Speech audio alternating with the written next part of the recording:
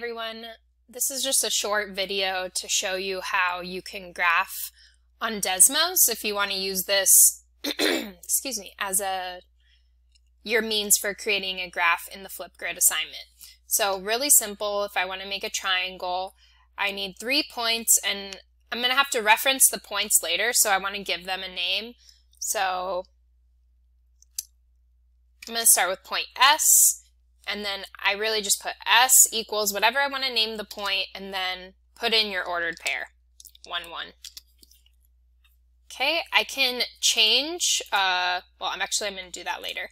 I can turn on the label for this. The automatic label is to put the ordered pair, or if I want to label it something else, I can type it in next to it. So I need 3 points, going to go make another one, call this one T. 5, 6, I'm just making up numbers, add my label, and then last one, U, -2, -1. I guess that doesn't look quite right. I'm going to change that, -2, 4.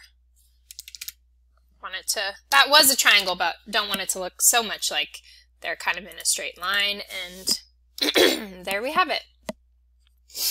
So now if I want to make it into a triangle itself, I type the word Polygon, and then in parentheses I'm going to reference the 3 letters with commas and no spaces. So S, T, U, and then it creates the triangle for me. Now I can go into my settings and I can change these colors. So, if I want all my points to be black, I can do that. I could keep my triangle purple, make it a different color. Oop.